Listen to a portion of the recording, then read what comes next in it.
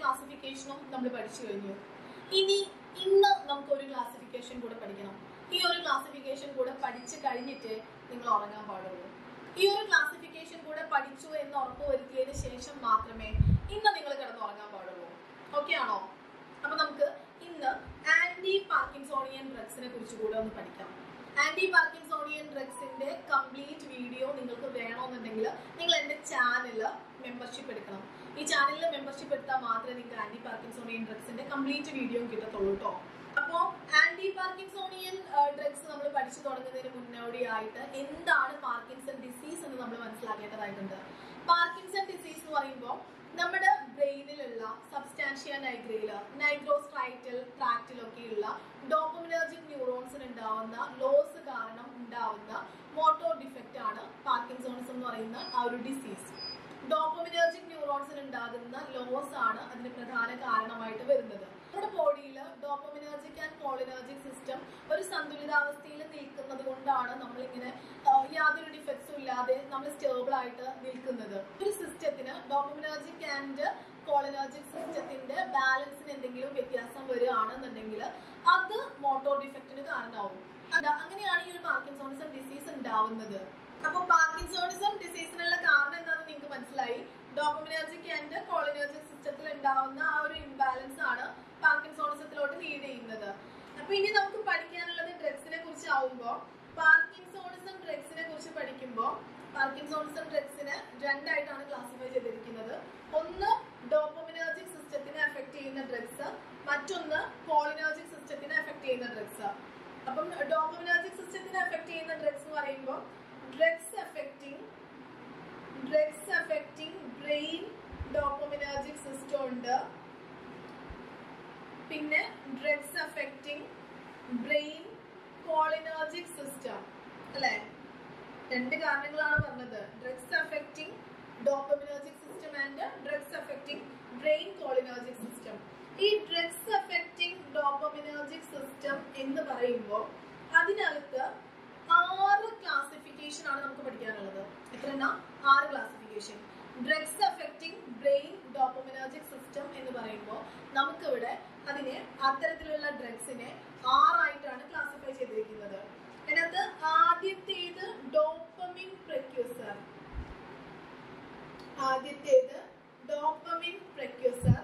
രണ്ടാമത്തേത് peripheral ഡീകാർബോക്സിലേസ് inhibitors. Dopamine പ്രെക്യൂസർ, peripheral ഡീകാർബോക്സിലേസ് inhibitors.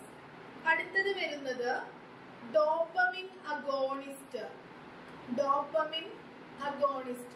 Dopamine പ്രെക്യൂസേഴ്സ് വരുന്നുണ്ട്, peripheral ഡീകാർബോക്സിലേസ് inhibitors വരുന്നുണ്ട്, ഡോപ്പമിൻ അഗോണിസ്റ്റ് വരുന്നുണ്ട്, മാവോ ബി ഇൻഹിബിറ്റേഴ്സ് വരുന്നുണ്ട്, കോംപ്റ്റ് ഇൻഹിബിറ്റേഴ്സ് വരുന്നുണ്ട്. കോംപ്റ്റ് ഇൻഹിബിറ്റേഴ്സ്, പിന്നെ ഗ്ലൂട്ടമേറ്റ് അഗോണിസ്റ്റിനെ തന്നെയാണ് NMDA റിസപ്റ്റർ എന്ന് പറയുന്നത്. Glutamate agonist, NMDA receptor, dopamine facilitator, അങ്ങനെ 6 ആയിട്ടാണ് ഡ്രഗ്സ് അഫക്റ്റിംഗ് ബ്രെയിൻ ഡോപ്പമിനർജിക് സിസ്റ്റത്തില് വരുന്ന ഡ്രഗ്സിനെ ക്ലാസിഫൈ ചെയ്തിരിക്കുന്നത്. നമ്മളിപ്പോ സംസാരിച്ചുകൊണ്ടിരിക്കുന്നത് പാർക്കിൻസോണിസം ഡ്രഗ്സിനെ കുറിച്ചാണ്. പാർക്കിൻസോണിസം ഡ്രഗ്സിനെ രണ്ടായാണ് ക്ലാസിഫൈ ചെയ്തിരിക്കുന്നത്. Drugs affecting brain ഡോപ്പമിനർജിക് system and drugs affecting brain cholinergic system. Drugs affecting brain ഡോപ്പമിനർജിക് സിസ്റ്റത്തിനെ 6 ആയി ക്ലാസിഫൈ ചെയ്തിരിക്കുന്നു.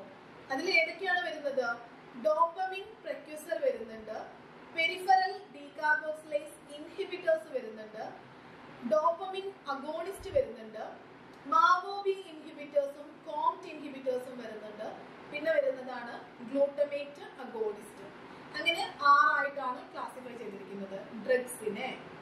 ഇനി പെരിഫറൽ ഡീകാർബോക്സിലേസ് ഇൻഹിബിറ്റേഴ്സ് എന്താണ്, മാവോബി ഇൻഹിബിറ്റർ എന്താണ്, കോംപ്റ്റ് ഇൻഹിബിറ്റർ എന്താണ് എന്നൊക്കെ മനസ്സിലാക്കണം എന്നുണ്ടെങ്കിൽ നിങ്ങൾ പാർക്കിൻസോണിസത്തിന്റെ ആ ക്ലാസ് കാണേണ്ടതാണ്. ഓക്കെ, ഇനി ഡോപ്പമിൻ പ്രെക്യൂസറിൽ വരുന്ന ഡ്രഗ് ലിവോഡോപ്പ. ലിവോഡോപ്പ എന്ന് പറയുന്നത് ഒരു പ്രോഡ്രഗ് ആണ്.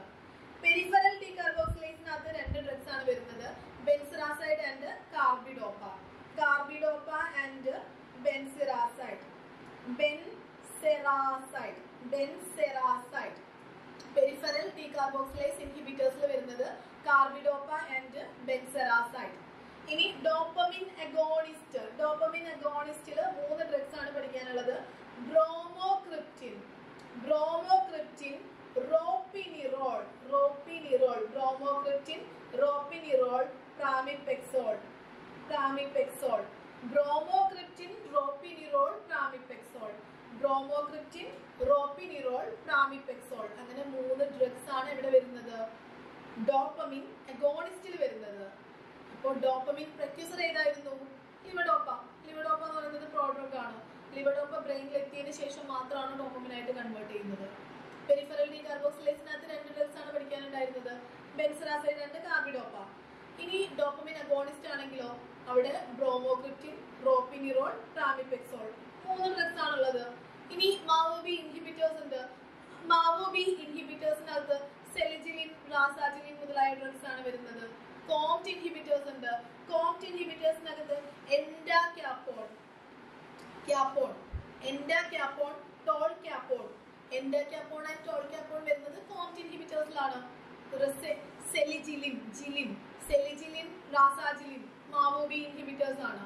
കോംറ്റ് ഇൻഹിബിറ്റേഴ്സ് എന്ന് പറയുമ്പോൾ ടോൾക്യാപ്പോൺ, ടോൾക്യാപ്പോൺ, ടോൾക്യാപ്പോൺ, എൻഡാക്യാപ്പോൺ, ടോൾക്യാപ്പോൺ, എൻഡാക്യാപ്പോൺ കോംറ്റ് ഇൻഹിബിറ്റേഴ്സ് ആണ്.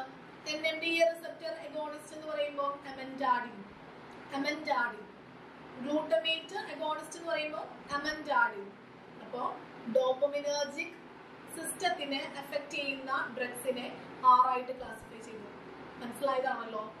Dopamine agonist, dopamine പ്രക്യൂസർ, മാവോബി inhibitor, കോംറ്റ് inhibitor, peripheral ഡീകാർബോക്സിലേസ് inhibitor, glutamate agonist.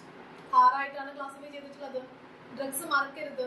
Drugs എഴുതി എഴുതി തന്നെ പഠിക്കണം. എഴുതി എഴുതി പഠിച്ചു കഴിഞ്ഞാൽ നിങ്ങൾ മറക്കില്ല. ഓക്കെ, ഇനി അടുത്തത് എന്തായിരുന്നു? Drugs affecting cholinergic system. Drugs affecting cholinergic സിസ്റ്റത്തിനെ രണ്ടായിട്ട് ക്ലാസിഫൈ ചെയ്തിട്ടുണ്ട്. അതെങ്ങനെയാന്ന് വെച്ചിട്ടുണ്ടെങ്കിൽ central anti കോളിനർജിക്സ് and anti ഹിസ്റ്റമിനിക്സ്. Central anti കോളിനർജിക്സിൽ വരുന്ന ഡ്രഗ്സ് എന്ന് പറയുമ്പോൾ ട്രൈഹെക്സിഫെനിഡിൽ, ട്രൈഹെക്സിഫെനിഡിൽ, പ്രോസൈക്ലിഡിൻ, ബൈപെരിഡൻ. ട്രൈഹെക്സിഫെനിഡിൽ, പ്രോസൈക്ലിഡിൻ, ബൈപെരിഡിൻ എന്താണ്? Central anti കോളിനർജിക്സ്. Central anti കോളിനർജിക്സിന്റെ examples 3 എണ്ണാണ് വരുന്നത്. ട്രൈഹെക്സിഫെനിഡിൽ, ട്രൈഹെക്സിഫെനിഡിൽ, പ്രോസൈക്ലിഡിൻ, ബൈപെരിഡിൻ. ആന്റി ഹിസ്റ്റമിനിക് ഡ്രഗ്സിന്റെ എക്സാമ്പിൾ ആണ് ഓർഫെനാഡ്രിൻ. ആന്റി ഹിസ്റ്റമിനിക് ഡ്രഗ്സിന്റെ എക്സാമ്പിൾ ആണ് ഓർഫെനാഡ്രിൻ, പ്രോമെതാസിൻ. ഓർഫെനാഡ്രിൻ ആൻഡ് പ്രോമെതാസിൻ എന്ന് പറയുന്നത് ആന്റി ഹിസ്റ്റമിനിക് ഡ്രഗ്സിന് എക്സാമ്പിൾ ആണ്. ഓർഫെനാഡ്രിൻ, പ്രോമെതാസിൻ. ഓർഫെനാഡ്രിൻ, പ്രോമെതാസിൻ ആന്റി ഹിസ്റ്റമിനിക് ഡ്രഗ്സ് ആണ്. സെൻട്രൽ ആന്റി കോളിനർജിക്കിന് എക്സാമ്പിൾ ആണ് ട്രൈഹെക്സിഫെനിഡിൽ, പ്രോസൈക്ലിഡിൻ, ബൈപെരിഡിൻ. വളരെ വളരെ സിമ്പിൾ ആയിട്ട് ആന്റി പാർക്കിൻസോണിയൻ ഡ്രഗ്സിന്റെ ക്ലാസിഫിക്കേഷൻ നമ്മൾ പഠിച്ചു കഴിഞ്ഞു അല്ലെ? രണ്ട് category. Drugs affecting brain ഡോപ്പമിനർജിക് system, drugs affecting brain cholinergic system. Drugs affecting brain ഡോപ്പമിനർജിക് സിസ്റ്റത്തിനെ 6 ആയി ക്ലാസിഫൈ ചെയ്തു. ഏതൊക്കെയായിരുന്നു? Dopamine പ്രക്യൂസർ, dopamine agonist, peripheral ഡീകാർബോക്സിലേസ് inhibitor, മാവോബി inhibitor, കോംറ്റ് inhibitor, glutamate agonist. 6 ആയിട്ട് ക്ലാസിഫൈ ചെയ്തു. ഡ്രഗ്സ് എഫക്റ്റിംഗ് ബ്രെയിൻ കോളിനർജിക് സിസ്റ്റത്തിനെ 2 ആയിട്ട് ക്ലാസിഫൈ ചെയ്തിരിക്കുന്നു.